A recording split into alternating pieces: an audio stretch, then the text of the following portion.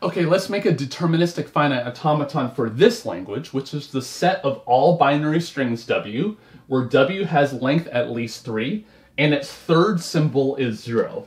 So as an example, if we have 0, 0, 0, its third symbol is a 0, and that's okay because it has length at least 3 in order to have a third symbol in the first place, and the third symbol is 0. If we have 0, 0, 1, it has length at least 3, but its third symbol is not 0, and so therefore will not be accepted by the DFA.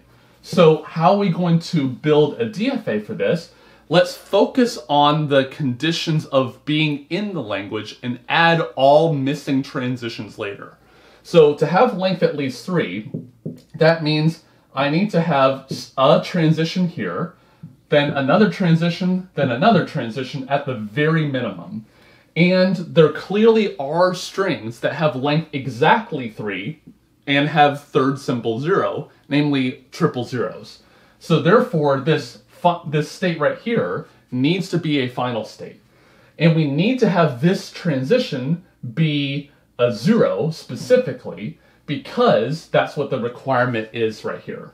But the first two characters don't matter because it's not specified in the description of the language. So we can have these be either 0 or 1. But now let's think about the other transitions.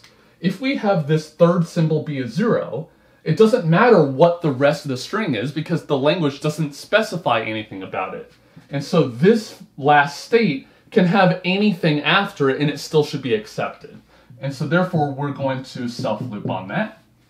But then if we have a 1 right here, then that has violated this condition and there's no way of fixing it.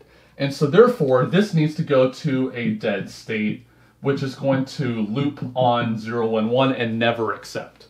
And so therefore, this is a deterministic finite automaton for this language, which is the set of all strings which have length at least 3 and the third symbol is 0.